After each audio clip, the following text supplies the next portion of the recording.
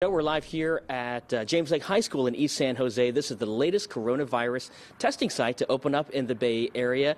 And they just opened up the doors here in the past couple of minutes. You see the technician sitting in there, mask ready to go, physical distancing barriers. Looks like they're set to open up here in about 30 minutes or so. This is an ideal location and setup. Testing will be done in this separate wing of the high school. It was once designed for a fire science program, but that has been discontinued.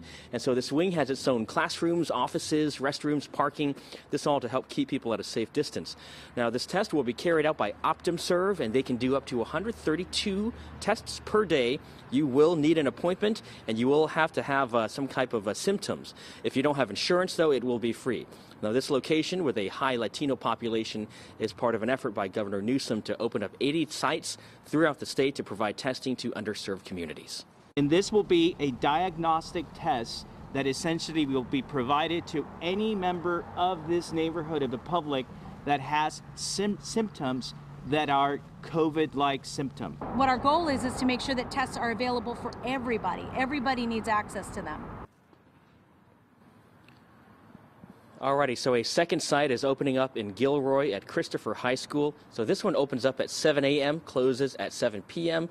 It'll be open 6 days a week. If you want more information about how you can schedule an appointment, you can go to our website at kpix.com. We're live in East San Jose. Kiet Do, KPIX 5.